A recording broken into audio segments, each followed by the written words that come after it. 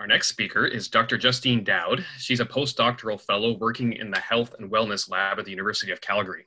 Justine's passion for gut health began with the diagnosis of celiac disease just as she was beginning her PhD.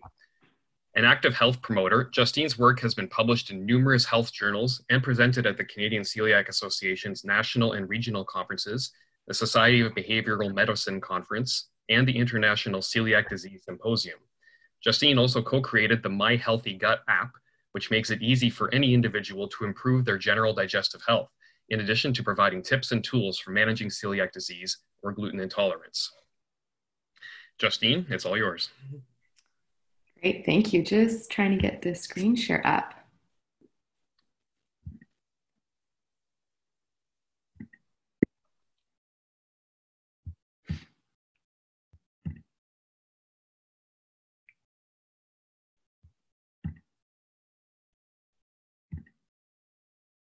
Okay, you can see that now?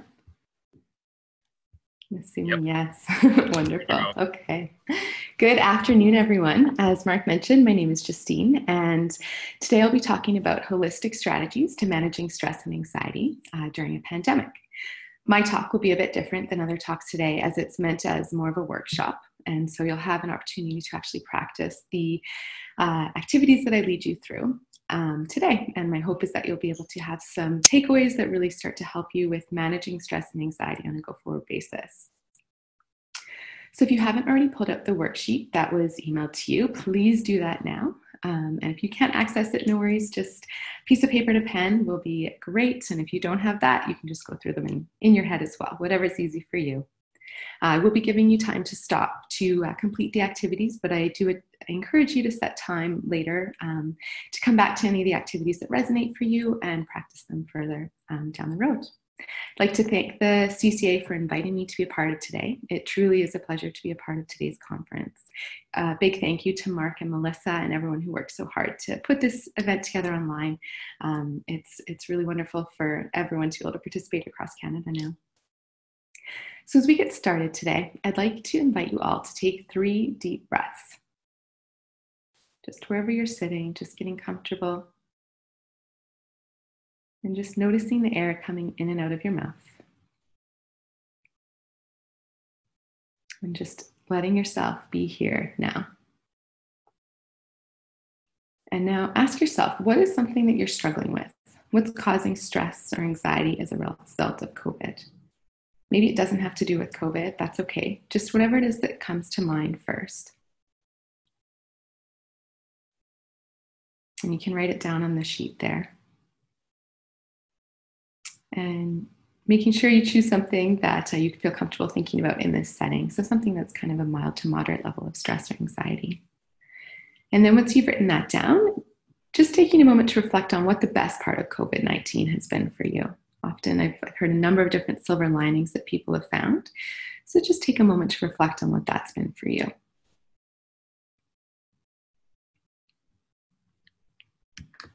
Now, I'd like to start by sharing a little bit more about my health journey and where my interest in a holistic approach to celiac disease comes from. So I was diagnosed with celiac disease almost a decade ago, and I've been through a number of ups and downs myself in trying to heal my gut and managing celiac disease. Became complicated with Hashimoto's hypothyroidism and irritable bowel syndrome. I'd often be in so much pain that I'd have to lie down on my office floor until the pain passed. I also struggled with fertility for over 2 years, and it turned out that my fertility issues were tied to my gut health. And we ultimately found our answer when we found a doctor who specialized in autoimmune infertility. And you can learn more about that. That's on my new book that you can access through my website. So in learning to cope with my health struggles, I became interested in Kristen Neff's work on self-compassion and mindfulness. She helped me personally, and then it also really inspired the work that I've done in people with celiac disease and exploring the role of self-compassion and helping people to cope with this. So through all of these experiences, I've become very passionate about my own gut health and helping others to optimize their gut health. So today I'll be talking about holistic strategies to managing stress and anxiety. And I believe that mindset truly is the foundation to having a well-being during stressful times. And we'll be talking about that to begin with today. But I also believe, especially for people with celiac disease, that a nutritious gluten-free diet is essential to coping well. as well as getting sufficient sleep and engaging in regular physical activity. So these are the components that we'll be talking about today and coming up with strategies as to how you can start to incorporate more of this into your life. So now I'd like you to think about a time when a close friend or a loved one was feeling really badly about him or herself and they were really struggling. How did you respond to your friend? What sort of things did you say to them? And how did you try to make them feel? Maybe just making a mental note of the tone of voice that you used. And again, how you're trying to make them feel. And now thinking about a time when you felt badly about yourself and you were really struggling. How did you or how do you typically respond to yourself? And how does it typically make you feel? Taking just a moment to reflect on the tone of voice you use. And again, what is it? How does it end up typically making you feel? And now just reflecting on the differences, the similarities and differences between how you treat others and how you treat yourself. And my guess is that most people will notice that they're much more kind, compassionate, empathetic, and patient with other people than they are with themselves. And if you resonate with this, don't worry, you're totally normal. The majority of the population is much kinder to other people than they are to themselves. And so when I saw this, I thought it spoke well to this idea. This girl says, I never thought I was a bully until I listened to how I speak to myself. I think I owe myself an apology. Because unfortunately, being so tough on ourselves can lead to long-term suffering and struggling. As I'm sure many of you are probably aware, feelings of depression, anxiety, stress, and loneliness are very common in society today. And these feelings are particularly heightened due to the new stresses of COVID-19 and affecting numerous areas of our lives. So in order to feel your best, it's essential to make sure that you make time to take care of yourself. If we get overwhelmed, these feelings can be so strong and debilitating that they prevent you from accomplishing what you want in life, in school, work, relationships, and then they can even cause gastrointestinal issues to flare up. But fortunately, self-compassion has been shown to help with this. So what exactly is self-compassion? It is simply giving the same kindness to ourselves that we would give to others. So that's why I like starting with that first activity and asking you to reflect on how you treat others. And the researchers have broken it down into 3 key areas. So this idea of self-kindness rather than self-judgment. So this refers to our inner voice and what sort of things we say to ourselves and how it makes us feel. Common humanity rather than feeling isolated. So when we practice self-compassion, we remind ourselves that we're not the only ones in the world that are feeling this way, rather than feeling so isolated and thinking we're the only person who's ever been in this situation before. And finally, practicing mindfulness versus over-identification. And when we practice mindfulness, it refers to the way that we relate to our experiences with non-judgment and acceptance. So when I talk about self-compassion, particularly with celiac groups, I like to share examples of when I've had to practice this, particularly in coping with my celiac disease. So I have not been gluten too many times, but I've definitely had a couple of pretty bad experiences. And one was about 2 years ago. And I was at a health club and I thought that the bowl that I was getting, it was labeled gluten-free, and it had vegetables and then some soba noodles. And I should have triple checked, but I didn't. And the soba noodles were not gluten-free and I was extremely sick that afternoon. And so then when I was lying in my bed afterwards, I was just in so much pain. My stomach was just on fire and I just wanted to sleep, but I was so uncomfortable. And as I was lying there, just feeling so mad and frustrated and awful, I started to notice what was going on in my mind. And as someone who teaches self-compassion, I was surprised to see that I was being incredibly hard on myself. I was saying, oh, how could you let this happen? You're so dumb. Why did you eat that? Why didn't you triple check it? And I was really being hard on myself here. And so I realized that this probably wasn't helping my situation. And I took a step back and I started to just give myself this self-compassion and say, okay, I can see this has been really awful. You've been glutened and you feel extremely sick. I'm so sorry that you're going through this. This is really difficult. And I just started to be kind to myself and it started to feel a tiny, tiny little bit better. And then I started to practice this idea of common humanity rather than feeling isolated. So I reminded myself that I'm not the only celiac in the world who has been glutened before.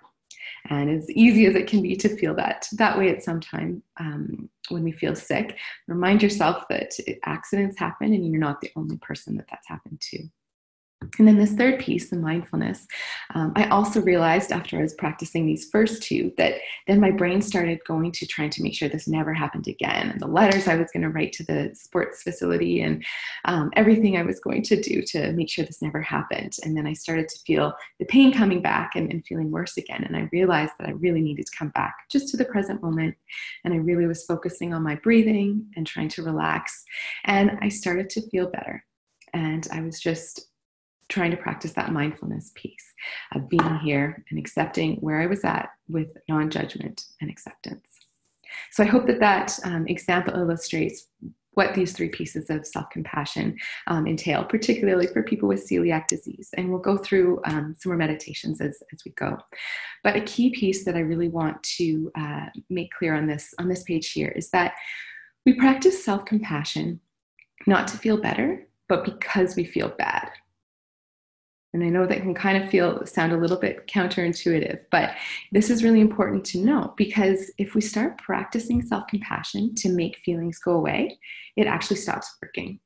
But if we practice self-compassion to give ourselves compassion because we feel crummy, we're suffering or in pain, saying things like, I'm so sorry.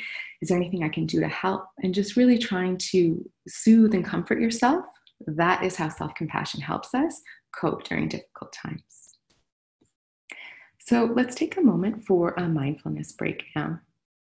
And this is a really simple strategy that you can use if you're feeling triggered, if you're feeling anxious or stressed out for any reason. And so again, just sitting comfortably in your chair. You can close your eyes or leave them open, whatever feels right to you. And just turning your attention to your breathing. And just taking 3 nice and slow, deep, long breaths.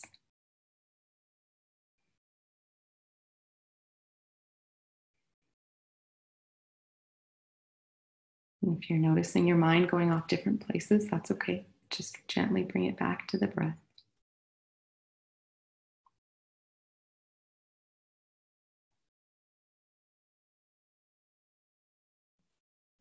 Once you're done, you can write down how you're feeling on how that made you feel and what you noticed on the worksheet there.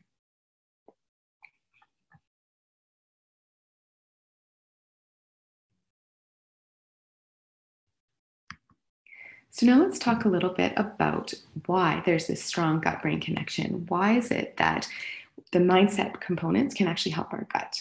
And so it's because we have the gut-brain connection through the vagus nerve. And so it's called the wandering nerve because it has multiple branches that diverge from 2 thick stems that are rooted in the brainstem. And they wander throughout the body. They touch on the heart, lungs, and digestive tract, and they're known as the superhighway. It's the connection between the gut and the brain. And what's really interesting here is that it's bidirectional. So this is why when we're emotionally upset, often we feel physical symptoms in our guts, nausea, upset stomach, that sort of thing. But it also works the other way too. If our guts are upset from food or underlying issues, it can impact our mental health. And there's this really strong connection between gut health and mental health.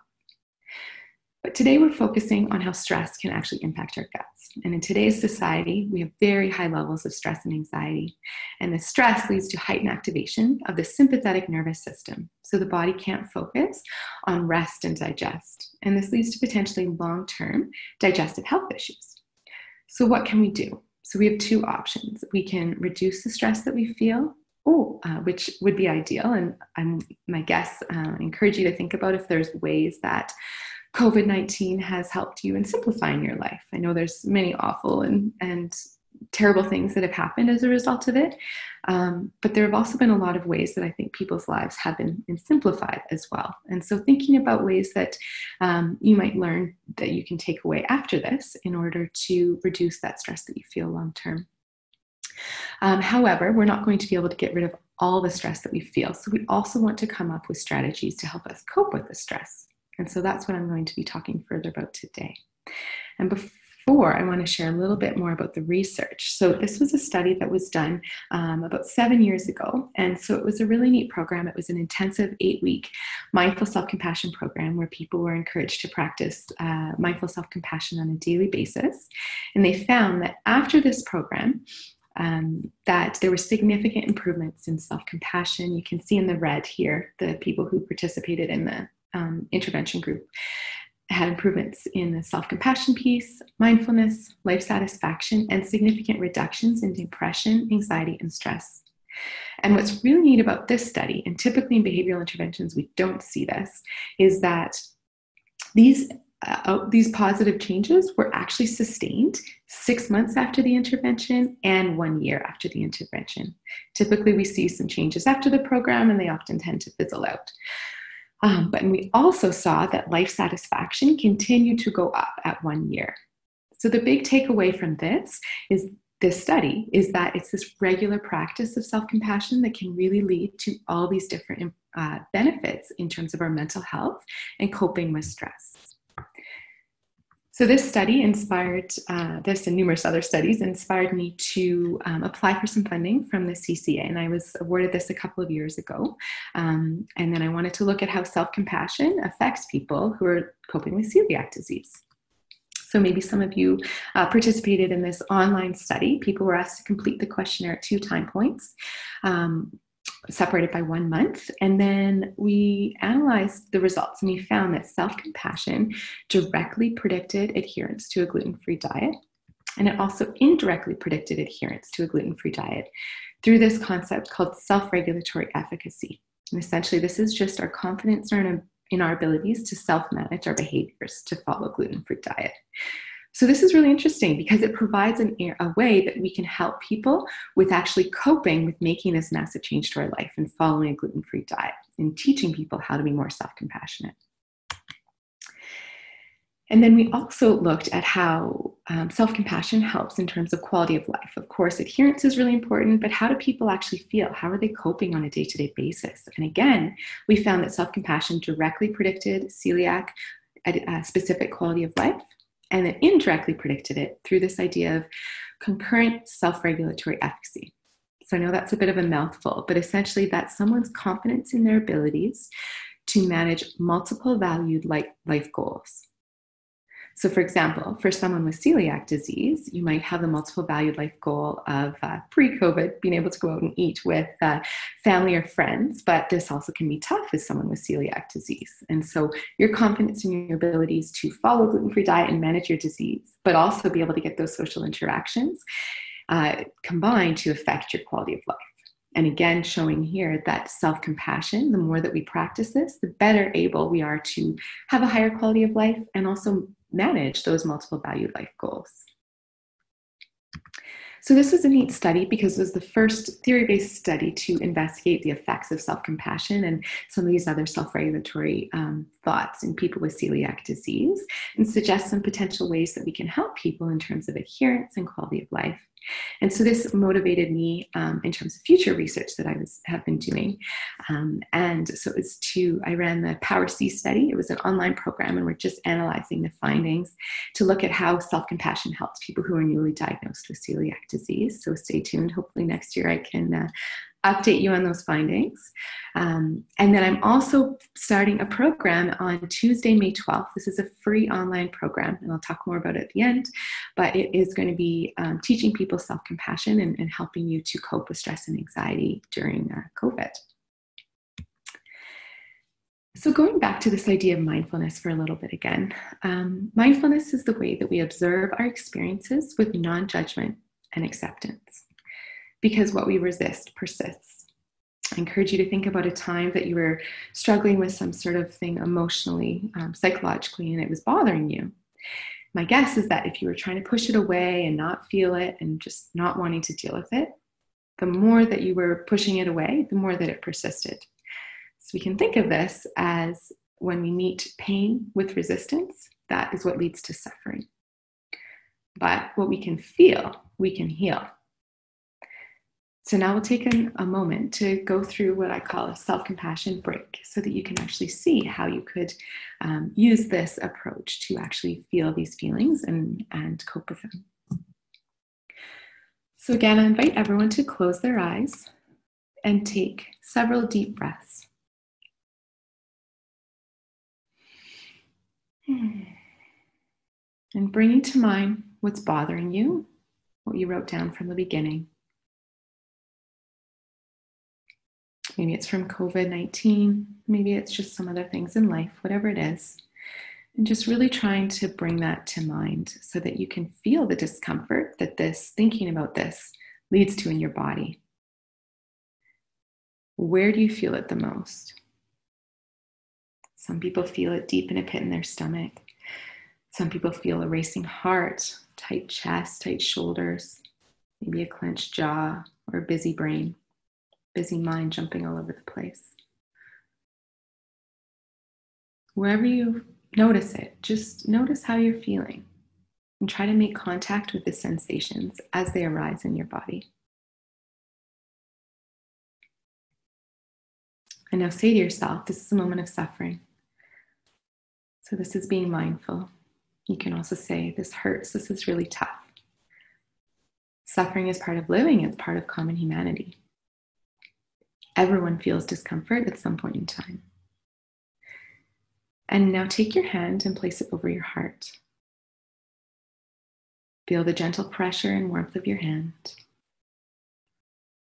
Feel free to place both hands on your chest, noticing the difference between 1 and 2 hands. Now, some people feel uneasy with their hands on their heart, so feel free to explore other possibilities, such as crossing your arms to give yourself a gentle squeeze. And now say to yourself, may I accept myself as I am? May I give myself the compassion that I need? May I forgive myself? May I be strong? May I be safe? If these words don't feel right to you, think of what you might say to a close friend or a loved one who is struggling. May I accept myself as I am? May I give myself the compassion that I need? May I forgive myself? May I be strong? May I be safe? If these words don't feel right to you, think of what you might say again to that friend or loved one, and just noticing how you feel. This is part of what is involved in being self-compassionate. And it's a basic way of giving yourself love in the form of soothing touch. You can feel free to stay this way as long as you like. So this is an example of something, an activity that, or a strategy that you can use on a regular basis, as much or as little as you find it helpful. For example, in the morning before I start work, it's something that I use to help me get grounded and to really stay focused for the day. So before I start working, I sit down at my desk and I take anywhere from 30 seconds to 5 minutes to just simply go through this, ask my body how I'm feeling. Sometimes this can also be really a helpful strategy if you're feeling triggered by something. If something's causing you to feel stressed or anxious, this is a really great way to just take a step back. And even if you only have 30 seconds, it can be really helpful to just tune in and give yourself that self-compassion and exploring which way it feels good. If it's your hands on your heart or wherever you put those hands, can be really helpful. And then I also like to say here that if you are someone who felt, if this actually didn't feel great, if it made you feel a little bit uneasy, don't worry, you're totally normal. It doesn't mean you were doing it wrong, it means that you're doing it right. And it's this idea called backdraft. And so I was really lucky to hear Dr. Kristen Neff, the expert in this, talk about it in Calgary 2 summers ago.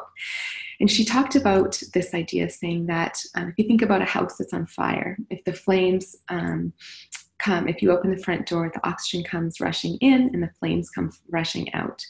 And so that can happen with our emotions. If for years we've been trying to push them down or push them away, if we finally give ourselves the opportunity to sit and feel these feelings, sometimes they can feel like a lot and feel really uncomfortable. But again, you're not, it doesn't mean you're doing it wrong and there's nothing wrong with you. It just means that you're feeling these things. And if they're really, really intense, I encourage you to reach out to a healthcare professional because there are so many wonderful ones that can help you to sort through and process those feelings. But if it's something that you feel comfortable going through, and I encourage you to continue to sit with those feelings, taking some deep breaths and feeling them. And it can be really helpful to simply try to name what it is you're feeling. Is it anger? Is it grief? Is it frustration? Whatever it is, just putting a name to it can be a way to start to help your body to actually process those feelings. Happy to answer questions about that at the end as well. So just to summarize for this section in terms of the different strategies that we talked about in the area of mindset and stress management, it's the mindfulness of pieces in terms of taking 3 breaths. Maybe it's 3, maybe it's 10. But if you're someone who's really struggling with stress and anxiety these days, I encourage you to build that into your day as much as possible. Because this is a really good way to really try to calm that central nervous system and promote more of the parasympathetic pathway activation rather than the fight or flight mechanisms. And then self-compassion. So we went through the self-compassion break. Some people find it helpful to make a self-compassion playlist, whatever it is that speaks to you. If you feel it's helpful, I encourage you to just build it into your day so that you're able to have these strategies to cope with the stress in your life. Journaling can be a really helpful thing as well. We don't have time to go into this in a lot of detail, but I just encourage you, if you're someone who enjoys writing, it can be really helpful to just simply write and express how you're feeling. You don't have to have a set goal, just writing down what you're feeling. Another option in the journaling world is a gratitude journal. And so this is what I actually do every morning as well after I have my self-compassion break. Then I write down at least 3 things that I'm grateful for.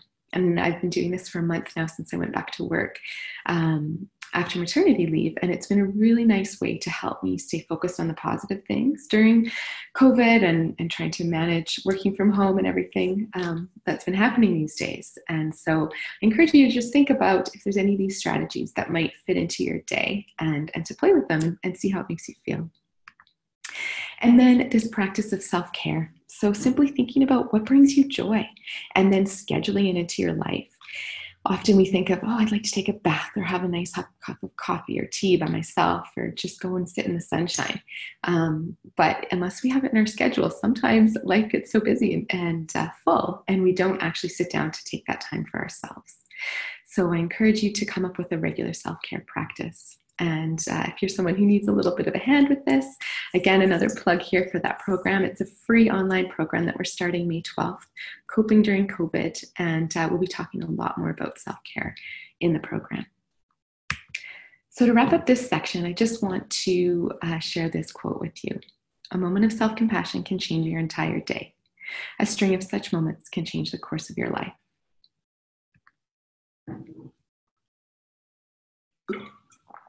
And so now we'll move on to the nutrition component of managing stress and anxiety. And so I'm sure people here are familiar with, obviously following a strict gluten-free diet is so important for people with celiac disease. And I encourage you to just think about how you can really make that a whole foods-based gluten-free diet.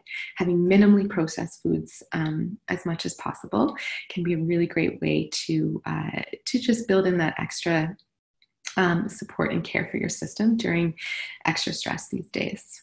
When supplies are out of stock, I know I've heard from different people all across the country where it's crazy some of the things that are sold out. And so when we go grocery shopping, just trying to go with some more being patient and flexible and trying new things, maybe looking at more frozen options, those sorts of things so that we can still eat in a way that doesn't cause stress for us. A simple strategy in terms of increasing fruits or vegetables and fiber into our daily life. I saw this from a dietitian that I follow on Instagram, and I love it. It's called her 2-3-4 rule. So at breakfast, she aims to have 2 servings of vegetables, at lunch, 3 servings, and dinner, 4 servings. And so if you're able to get all of those in, then by the end of the day, you've had quite a few, almost 9 servings if you get up there. And these, again, can be really helpful for gut health. And then I encourage you also to think about what makes you feel good, psychologically, emotionally, and physically after you eat it. And then focusing on trying to make the choices so that you're all optimizing all those areas. I'd also like to take this time, Mark mentioned that I'm a co-founder of the My Healthy Gut app. We just this year published 2 studies over the last couple of years, one on the development of the app and then another on the randomized trial that we ran. And so this is a really good, a great way if you're looking for extra support in managing celiac disease or just general gut health issues. You can start here with a free 7-day trial. Right now it is only available on the iTunes store, but we're hoping to get some funding so that we can build it out in the Android space as well. I'm really excited particularly about the food journal and symptom tracking function. It helps you to track all of these things and keep them all together. And then you can actually create a health report to share with your healthcare provider. And if you're really struggling with gut health, it can be helpful to identify patterns and triggers of digestive distress. And then this is just a little bit more information on that health report that's generated. So I encourage you to check out our app if you have time. And now moving on to sleep. So research suggests that aiming for at least 8 hours of 8 hours of quality sleep a night is what people need. And as someone with 2 young children at home, I definitely understand the exhaustion piece and tough sleeps all too well. But I have learned that the most important thing is to focus on what you can control, which is when you go to bed, and then having a plan to help you actually fall asleep. So we'll talk about that shortly, but first I want to talk about just how stress affects our sleep. So when we feel stress, it leads to our bodies to produce increased cortisol. And although that can help us with this flight or fight response in coping with the stress, if this happens over the long term, it can reduce our immune function, reduce production of serotonin and melatonin, as well as our digestive processes. However, if we start to incorporate more of a healthy diet, get exercise, sleep, and meditation, these are all strategies, as I've been talking about, that can help us to actually cope with whatever the stressor is, so that even if we're not reducing them, when we're encountering these stressors, it helps us to reduce the amount of activation that vagus nerve gets. And we can reduce then the amount of cortisol that's released, and so that we have more parasympathetic nervous system stimulation, so we can rest and digest and have less pain as well. And then we have better immune function, the hormones that are produced, as well as improved gut function. So what are some simple strategies that we can use to improve our sleep? One of the top things is to have a sleep routine. And so I encourage you to think about, these are some of the evidence-based ones, but think about what works for you. What does your body need in order to have a good sleep? And so often we need to turn electronics off at least 1 hour before bedtime. Sometimes it might even be 2. I know for me, I need a long time to wind down. Same with mentally stimulating activities. Some people find it helpful to have a warm bath or engaging in some light reading or stretching. And of course, that meditation piece. There's so many wonderful resources now that can help with meditation in terms of apps and devices. So if you need a bit of support, check those out. But great way is just simply the deep breathing exercises that I've taken you through today. And now let's touch on the exercise piece. And so overall, we want to be aiming for 30 minutes or more a day of exercise, and really focusing on what makes you feel good, because that's what you're going to do. And so a couple of years ago, we started this MOVE-C study. And so it was a randomized controlled trial where we were looking to understand the relationship between the microbiome, vitality, and exercise in celiac disease. So this was a 12-week exercise program. And so we had 2 weekly exercise sessions and then bi-weekly holistic education sessions. And we're just working on publishing our findings now, but this is the study protocol. If you'd like more information, it's been published in Global Advances in Health and Medicine. And so this was a program where we had 33 inactive adults with celiac disease participate with us. And after the program, we found that those who did the intervention had significant improvements in waist circumference, resting heart rate, and body mass. And then improvements in gluten-free diet adherence, self-compassion, and then their quality of life was sustained, whereas it got worse in the weight loss control group. So overall, the key takeaways from this research and all of the research out there on exercise is that we really want to be active, because if we can attain, the research shows that attaining 150 minutes per week of moderate to vigorous intensity exercise is what we need to do to attain health benefits. If you're someone who's completely sedentary, then it's obviously starting with baby steps there, with 1 or 2 minutes or maybe 5, wherever you can start from. That's wonderful, because anything you do will give you incrementally great benefits. And doing what you enjoy, what feels good for your body. Ultimately working up to 30 minutes or potentially more a day of just this regular activity.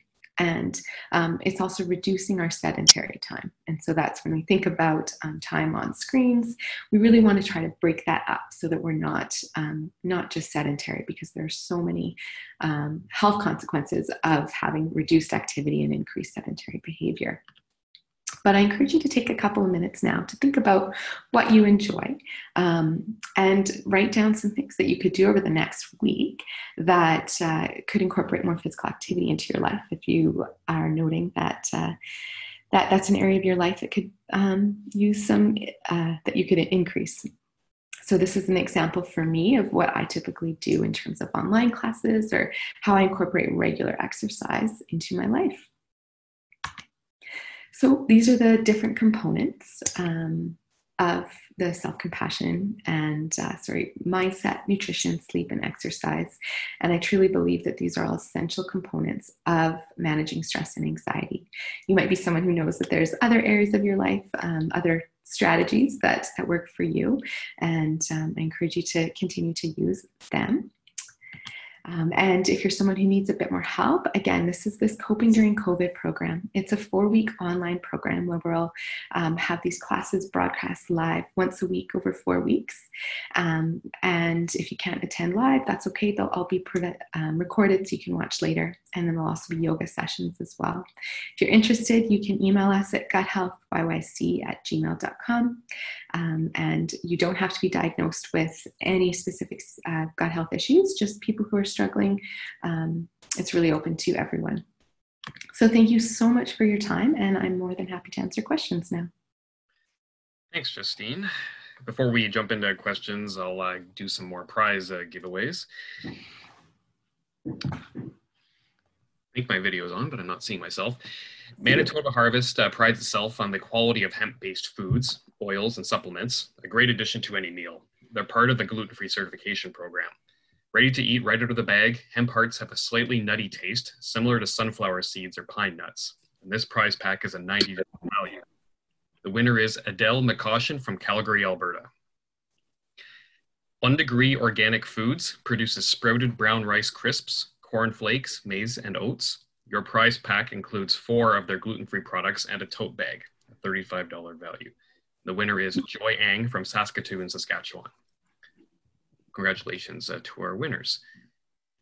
So Justine, first question here. Do you have any advice on mindfulness and coping strategies or resources for young children, like 3 to 5 years or maybe even a bit older? Yes, I can email out some resources as well. It's not the age group that I typically work with, but I have a 3-year-old at home, and one of the things that I really love to do with him is there's a book, 2 different books, one called I Am Mindfulness and I Am Yoga, and there's a nighttime I Am Yoga one, and I find those really helpful just in terms of winding down after a long day and taking some deep breaths there. But there are lots of resources, so I can definitely share some as well afterwards, Mark. Okay. So this is a scenario. So say I'm at work, a newly diagnosed celiac, trying to participate in a potluck, and a colleague has made a casserole with gluten-free noodles, and they announced to everyone, I made a casserole that Mark can eat. But through questioning, I find out they used like a shared stick of butter, the strainer for the pasta. They think, yeah, it was thoroughly rinsed, but after we had gluten noodles in there. So you have to decline in front of everyone. You feel guilty. You know people are murmuring about the drama queen. Any advice for someone in this scenario? Oh, I'm so sorry.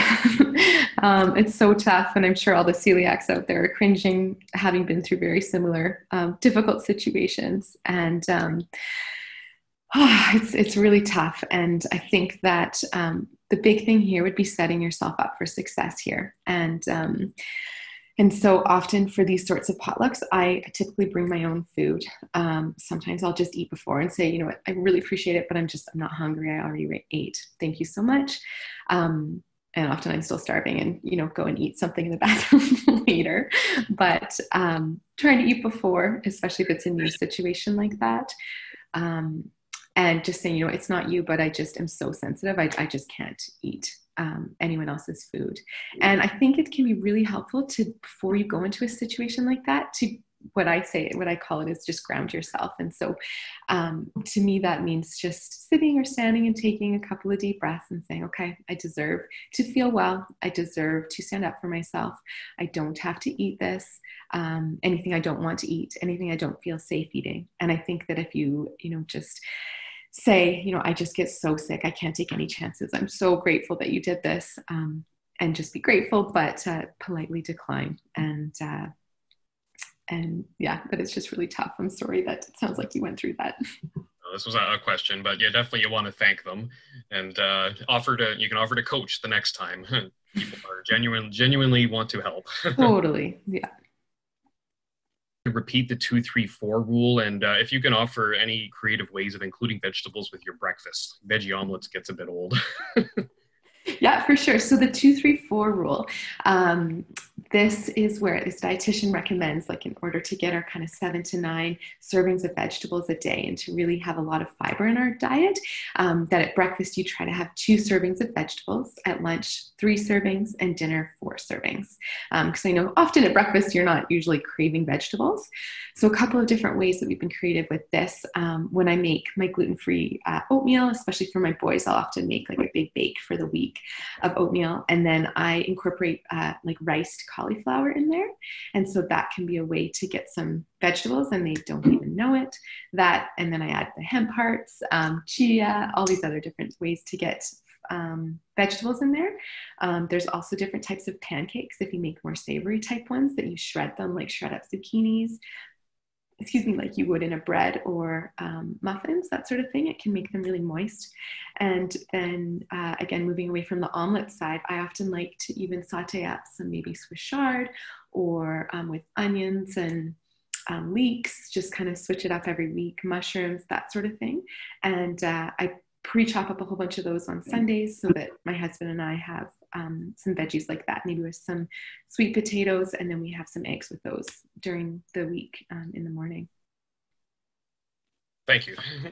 Someone is saying they're a mother of 5, newly diagnosed with celiac, and a new baby arriving Thursday. How to balance a new baby, 3 kids or 4, doing schoolwork to work this exercise that you're recommending into her routine? She's just like, what do I do? Be kind and gentle with yourself. You're about to have a baby. Are you referring just to exercise? Well, I mean, Or balance all of them? in general too, but in particular, there was mentioned exercise. Yeah. Well, I think if you're about to have a baby, you've got to listen to your body and think about what feels good. And if that's just a walk around the block, that's amazing. Good for you. If that's just some gentle movements during the day, it's just really listening to your body is what's so, so important.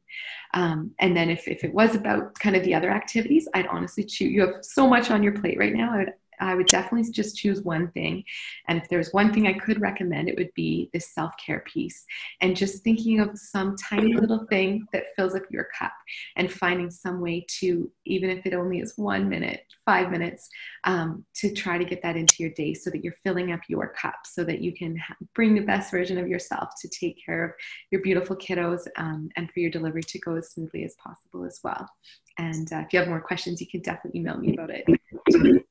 5 children, it can be tough to find time to think of yourself, but you Absolutely. get there. Yeah. This will be our last question. There seems to be more and more anxiety out there, like even beyond the COVID-19 pandemic. Is this linked to celiac disease? For celiacs, is traditional medication the answer, or exercise and diet change? What would you recommend? I think there's kind of a lot of pieces there, but as the neurologist this morning, he was saying that it's more depression that seems to be more common than anxiety, specifically in celiac disease.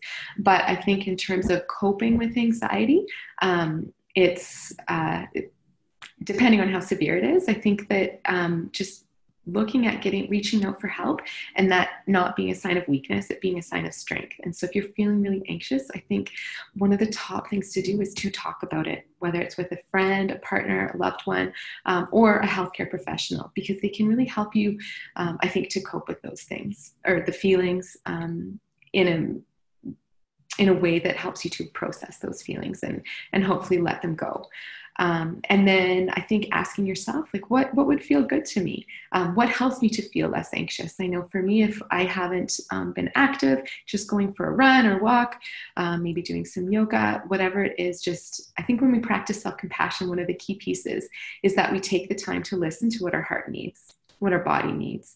And so again, I think if you're someone who's really struggling with anxiety, it's often we're out of touch with what our body needs. So taking the time to listen to that. You know, COVID-19 has brought a lot of that to the fore. So thanks, Justine. Thanks for reminding us of how important it is to take care of ourselves and love ourselves, especially during this very stressful time. Thanks for presenting to us. Thanks, Mark. My pleasure. All right, so moving along, bringing up another celiac symptom. I've always been lucky that migraines have not been a symptom from which I've suffered. In fact, I think migraines don't exist. It's all in your head. It's a joke, folks. It's a joke. One time, actually, although I love to travel, I visited the Soviet Union and went to a doctor there. And he said, "What's wrong?" "Migraine," I said. And in correction, he replied, "That's our grain." We're going to move into our last break now, sponsored by M&M Food Market. M&M Food Market offers a wide selection of expertly frozen food and delicious options for any mealtime, from appetizers and desserts to prepared meals and sides. M&M Food Market has you covered. 340 locations across Canada. You can visit your local store or shop online at mmfoodmarket.com for free same-day pickup. How do we create our jambalaya kit at M&M Food Market? With care, like you do at home. We use andouille sausage for authenticity and let the sauce simmer until it's bursting with flavor. Because every recipe, right from the start, is how do we create our pot roast at M&M Food Market? With care, like you do at home. We braise chuck for 10 mouth-watering hours. After aging it for 21 days. Because every recipe, right from the start, is prepared with care. How do we create our recipes at M&M Food Market? With care, like you do at home. That means we made our jambalaya kit with quality ingredients and no artificial colors or flavors. Authentic recipes call for andouille sausage, so that's all we use. We simmer the sauce until it's bursting with flavor. From Creole spices, veggies, and oil. Because every recipe right from the start is prepared with care. M&M Food Market.